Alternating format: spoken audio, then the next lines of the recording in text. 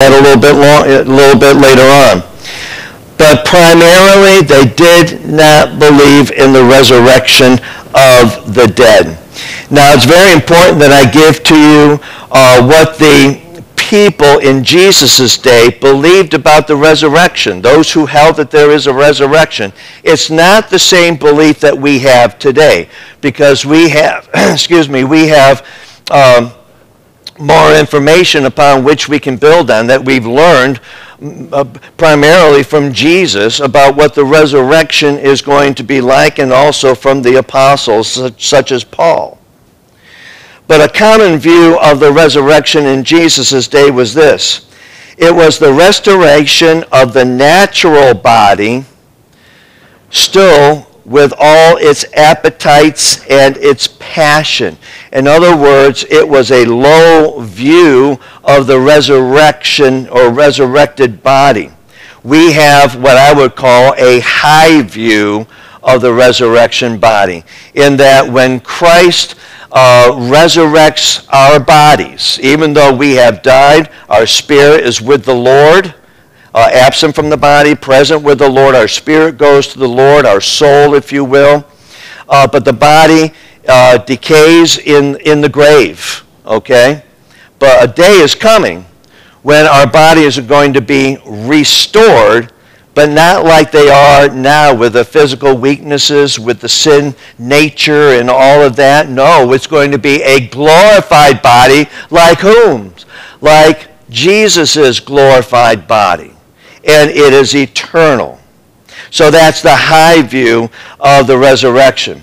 So anyway, the Sadducees are coming to Jesus, and they are going to challenge him. So I'm going to pick it up at verse 23 again, and we're going to read down to verse 24, and I'm going to share some things there. Beginning of verse 23, the same day Sadducees came to Jesus, who say that there is no resurrection. And they asked Jesus a question. We'll get to the question at the very end. But they want to set it up. They had to set up their argument to Jesus. And what they do is they go to Scripture. That's the right thing to do. They're going to go to Scripture. So, in verse 24 it says, the Sadducees are saying to Jesus, "Teacher, Moses said, if a man dies having no children, his brother must marry," that's something that has to be done, "must marry the widow and raise up offspring for his brother." Now, what scripture are they referring to? Well, I'm going to take you to Deuteronomy chapter 25. Go with me to Deuteronomy chapter 25. I want you to see something in here. Here, Moses is towards the end of his life, and he gives them a teaching that's called the Levirate Law. You might want to write that down. Levirate Law, that's spelled Levirate. The Levirate Law, or the Levirate marriage. And here is the very verse that they are referring to that Moses spoke. This is what they believe. This is a scriptural verse that they believe, and they're going to use it to undermine the resurrection. If brothers dwell together and one of them dies and has no son, the wife of the dead man shall not be married outside the family to a stranger. In other words, they want to keep the name of that son and his heritage in line with the nation of Israel and of his particular tribe. Her husband's brother shall go in to her and take her as his wife and perform the duty of a husband's brother to her. So the wife's husband has died. He's an Israelite. He's a Jew. They've had no children. And so there has to be another son to carry on the heritage. And so Moses says this is how it's going to take place. And the first son whom she bears shall succeed to the name of his dead brother, that his name may not be blotted out of Israel. So the whole reason for this passage is because Israel is God's nation, all right? And God wants to preserve them so as to not only preserve the man's name who died, but also to preserve his inheritance, the land that he owns. That is what this passage is all about. And then it goes on. If you look down at towards the end of verse 7, I'm just going to bring out what it says here. My husband's brother refuses to perpetuate his brother's name in Israel. And so Moses is giving a situation where a man's brother died. His wife, the brother's wife, goes to the next in line, the next oldest brother, to say, you need to be my redeemer, if you will. You need to marry me so that we can have children through you. And he doesn't want to. He doesn't want to have anything to do with this woman. And so she gets upset, rightfully so, because this is a law. So look at verse 8. So the guy doesn't want to marry this woman. And in verse 8 it says, then the elders of his city shall call him and speak to him, and if he persists, in other words, they're trying to convince him, no, you need to marry this woman. That's what Moses teaches. Saying, I do not wish to take her. Then his brother's wife shall go up to him. Listen to this. You'll like this, women. Go up to him in the presence of the elders and pull his sandals off his foot and spit in his face. And she shall answer and say, so shall it be done to the man who does not build up his brother's house. How dare you? Now I want you to focus on verse 10 because we're going to see this again. Verse 10, and the name of his house, the one who refuses, shall be called in Israel the house of him who had his sandals pulled off.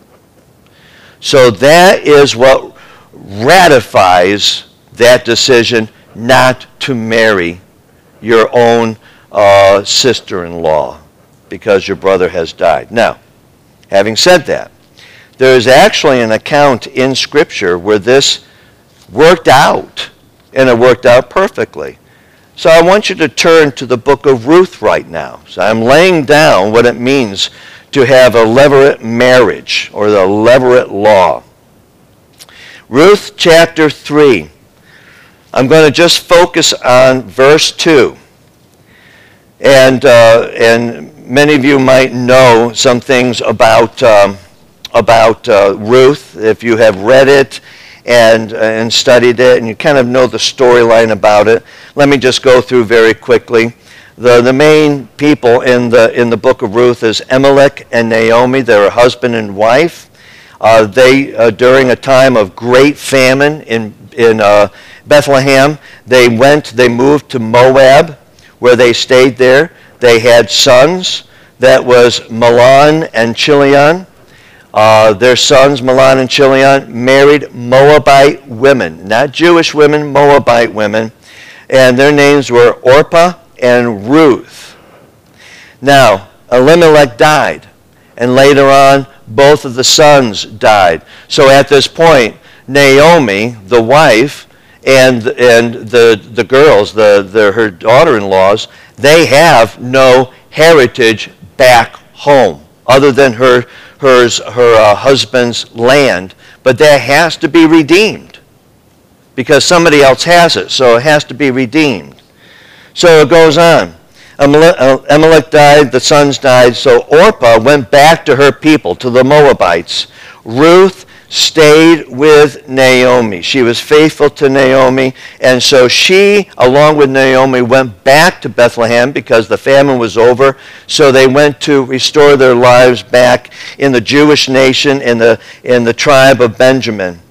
And the closest kinsman and redeemer to Naomi was not Boaz that we saw just mentioned. It's not Boaz. It was another one who was the next in line to Naomi. He would have to be the redeemer. Okay? So we see that, and look at verse 12 with me in chapter 3 of Ruth.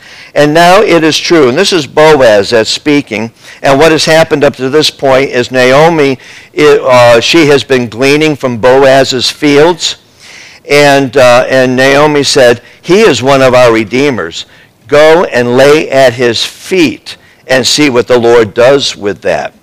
And so this has happened, and in verse 12 it says, and now it is true that I am a redeemer. Boaz says, I am a redeemer, yet there is a redeemer nearer than I. There's someone closer to Naomi than myself, and we have to go to him first.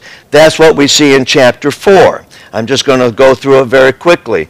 Now Boaz had gone up to the gate, because that's where you do business, and sat down there, and behold, the Redeemer, the next in line to Naomi, of whom Boaz had spoken, came by. So Boaz said, turn aside, my friend, sit down here. And he turned aside and sat down. I'm going to jump down to verse 3. Then he said to the Redeemer, Naomi, who has come back from the country of Moab, is selling the parcel of land that belonged to our relative Elimelech, her husband. Go down to the bottom of verse 4. I'm going to pick it up if you can find it. If you will redeem it, redeem it. Redeem what? Redeem the land. But if you will not, tell me, that I may know that there is no one besides you to redeem it, and I come after you. And so Boaz says, I'm the next in line after you. If you're going to redeem it, redeem it. If you don't, I will redeem it. And so the Redeemer says, I will redeem it. Now I want you to pick up on this, because this is very interesting. Boaz goes on, because I really think he likes Ruth. You know, I think he likes Ruth a lot. So Boaz says, the day that you buy the field from the hand of Naomi, you also acquire Ruth. In other words, you have to marry Ruth, the Moabite. And there's scripture about marrying outside of your family, outside of the Jewish family. The widow of the dead, in order to perpetuate the name of the dead, in other words, keep the name of the one who died, Elimelech, and his inheritance, the land. Then the Redeemer said, I cannot redeem it for myself, lest I impair my own inheritance. He's making an excuse. He just doesn't want to get married. Take my right of redemption yourself, for I cannot redeem it. Now, this was the custom in former times in Israel, and we looked at that custom concerning redeeming and exchanging to confirm a transaction. The one drew off his sandal. And why does he draw off his sandal? Because he does not want to marry Ruth. And gave it to the other, and this was the manner of attesting in Israel. So when the Redeemer said to Boaz, buy it for yourself, he drew off his sandal. Then Boaz said to the elders, because he has witnesses there, and all the people, you are witnesses this day that I have bought from the hand of Naomi, and all that belonged to Elimelech, and all that belonged to Chilion and to Malion. Also Ruth the Moabite, the widow of Mahlon, I have bought to be my wife, to perpetuate the name of the dead in his inheritance, that the name of the dead may not be cut off from among his people. Go back to our text in Matthew chapter 22. We're going to be picking it up now at verse 25. So, that is the teaching, that is the references that the Sadducees are using to say that there is no resurrection. How do we know that? We're going to continue on now in verse 25. They gave the scriptural account in verse 24, but now at this point, it's no longer scripture they're going to use. They're fabricating their own story to make up what they see as a good argument for the reason that there is no resurrection. So looking at verse 25 down to verse 28. Now there were 7 brothers among us. The first married and died, and having no offspring left his wife to his brother. So too the second married and died. The third married and died, down to the 7th. Verse 27, after them all, the woman died.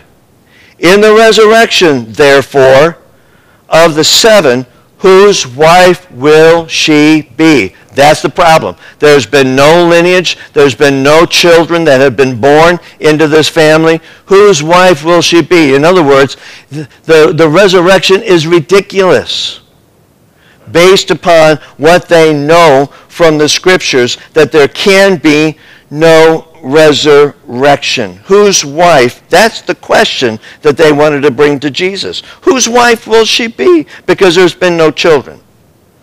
For they all had her. So now we come to the second point.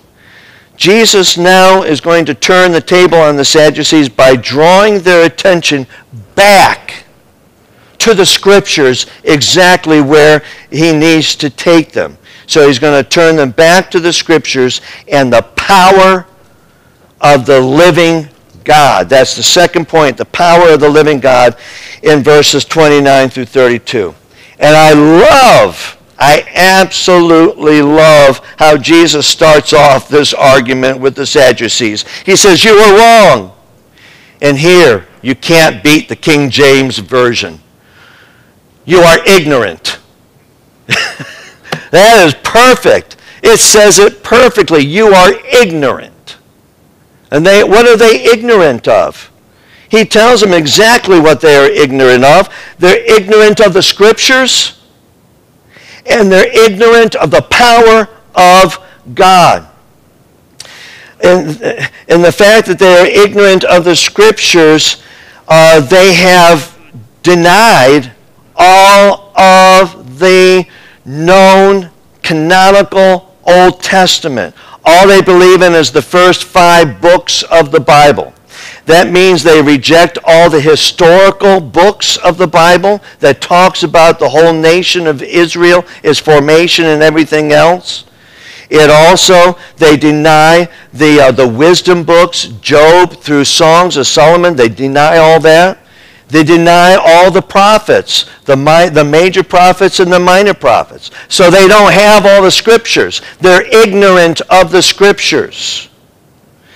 And so from there, even today, we have churches that see no need for the Old Testament. All you need to know is what is in the New Testament. All you need to know is about the resurrection. All you need to know is about Jesus. No. The Old Testament is the Word of God. And it is profitable for doctrine and for teaching and reproof, for correction.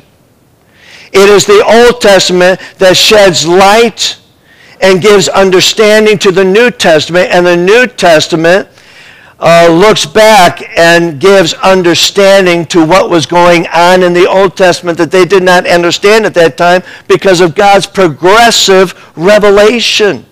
And the revelation is now complete because we have both the New and the Old Testament. But we need both. But yet churches are denying any need for the Old Testament. This is God's progressive revelation. And so not only they are ignorant in the Word of God, the Scriptures, but they are ignorant in God's power. They, for some reason, the Sadducees believe that it is impossible for God to take what is dead and bring it back to life. No, that can't happen. What about creation? What about the worldwide flood?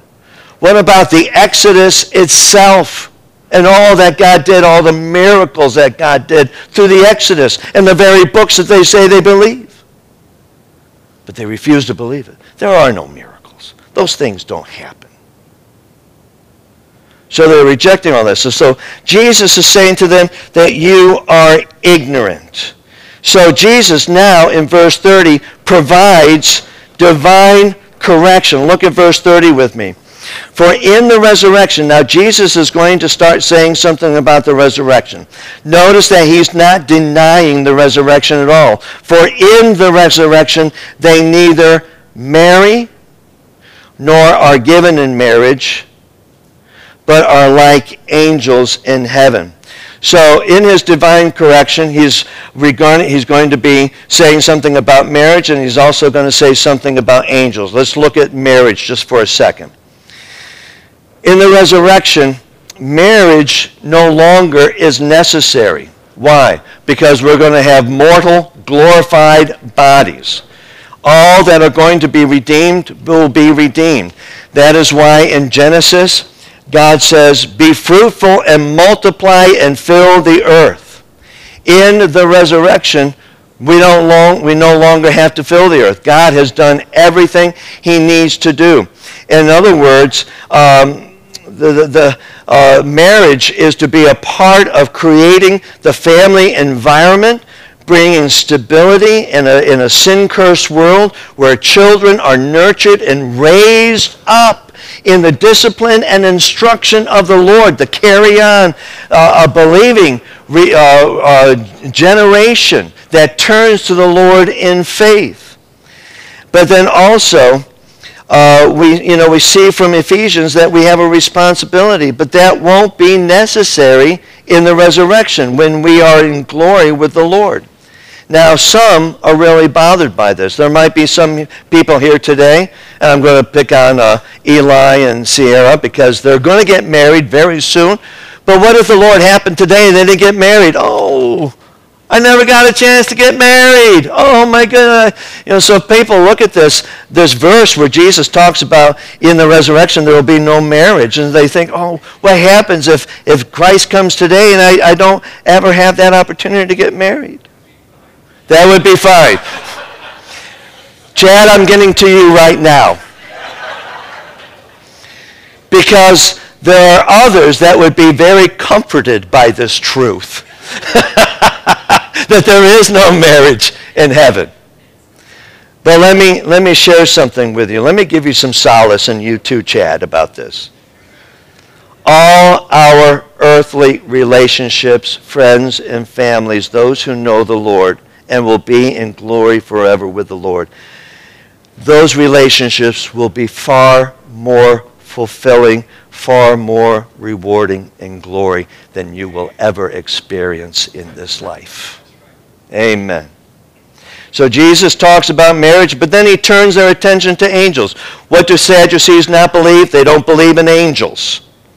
So Jesus, by saying what he says, he doesn't even deny the angels. He says, but are like. Those in the resurrection are like angels. I'm not going to spend a lot of time on this because I've already explained it to the kids. That doesn't mean that when we die, we will be angels with wings. What that means is that we will be deathless like the angels. We will be immortal like the angels. Because when we trust Jesus Christ as our Lord and Savior, we have eternal life. And though this physical body will die, it will be glorified again unto like the Lord's. And so now it goes on in verse 31. And as for the resurrection of the dead, have you not read, obviously not, have you not read what was said to you by God? He's going back to the Scriptures. And where he goes back to is in Genesis chapter, let me see if I have it down. I don't know if I wrote it down here. But he is going back to Genesis. Let me see. No, it's in Exodus. Exodus chapter 3. Let's turn there real quick. Exodus chapter 3. I'm running a little bit long, but I will close up here very quickly. Exodus, thin pages are hard to get through. Exodus chapter 3. And I'm going to pick it up at verse 1.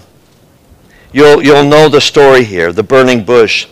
Now Moses was keeping the flock of his father-in-law Jethro, the priest of Midian, and he led his flock to the west side of the wilderness and came to Horeb, and the mountain of God. And the angel of the Lord appeared to him in a flame of fire. That is the pre-incarnate. What I take is the pre-incarnate Christ. The angel of the Lord met with him in the flame of fire in the midst of the bush. He looked, and behold, the bush was burning, yet it was not consumed. And Moses said, I will turn aside to see this great sight, why the bush is not burned.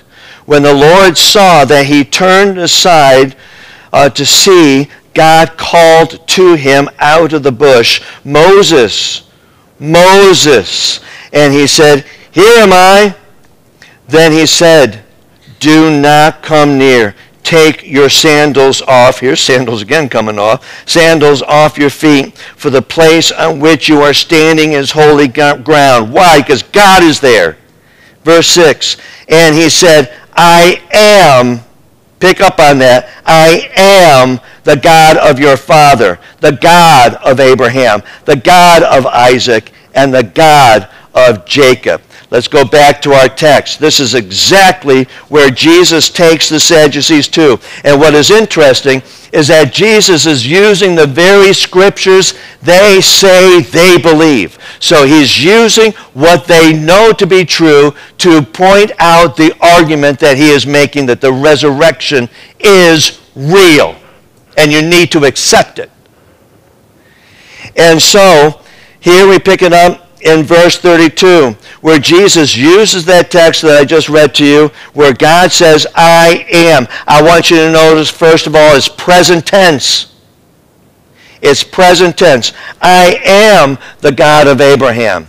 If Isaac and Jacob were dead, he would have had to say, I was. That is the difference.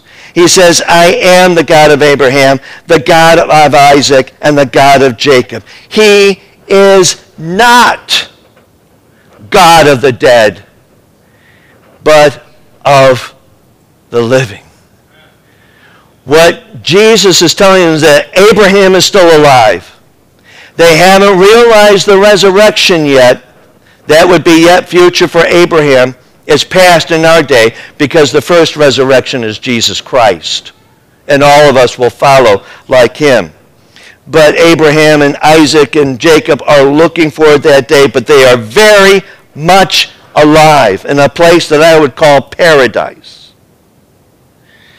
And so Jesus says he is not God of the dead, but of the living. He is just proving from Scripture, in the Scriptures that they hold to and believe in, that the resurrection is real.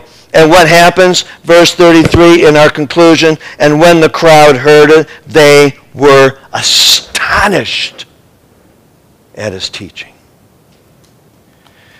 Every single leader has tried to thwart Jesus, but it hasn't happened, and it won't, because Jesus is God, and he knows the truth, and he knows everything perfectly. The crowds were astonished at Jesus' teaching. The Sadducees were silenced, and we'll see that next week. Let me just share a couple things, and then I'll close in prayer. One, God is not God of the dead, but of the living. So God is God of the living, and it refers to the eventual resurrection of all those who have turned their life to Christ, or who even before they even knew about Christ, turned to God in faith. But I want you to pick up on something else. God is not God of the dead. As long as a person is alive, God is God, and God is God over them. He is sovereign over them. But it also seems to indicate that once that person dies apart from God, they are forever removed from God. And that is a bad place to be. And that is eternal. It's not ceasing to exist anymore. It is in a place of absolute abandonment and torture and fire and flame hell and brimstone and everything else that you can add to it. If there's anyone here today that doesn't know Jesus Christ as their Lord and Savior, please turn to him today. If you have any questions, please ask me. I'll be glad to share with you the truth of God's word, the truth of God's love for you. God is holy, he is just, he is loving, but he must and will and has punished sin. But he has punished his Son who lived a perfect life so that all who believe in Jesus, his Son, do not have to die in their sins, but can have eternal life because it is forgiven. Because your faith is in Christ, his beloved Son.